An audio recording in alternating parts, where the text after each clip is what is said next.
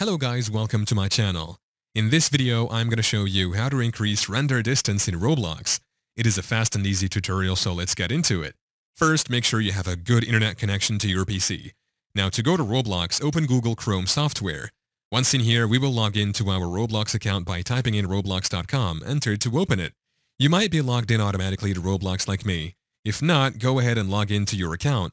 Once in here, you will see all suggested games and the recent activity of the games you have played. Now we need to find out whether we can be able to do so. You will note that you can't unless you create your own rendering or chunk engine. Rendering is handled by Roblox. It's affected by the graphics settings in Settings. To be able to change on the graphics settings, just click on the game that you would like to play. In here we have this green play button. Just tap on it to open. Your Roblox app will now be opened. Once you are there, click on Escape key on your keyboard. It will now display all the settings. Just find the graphics settings and change on it to be faster, in order for it to increase the render distance in Roblox. Yeah, that's it.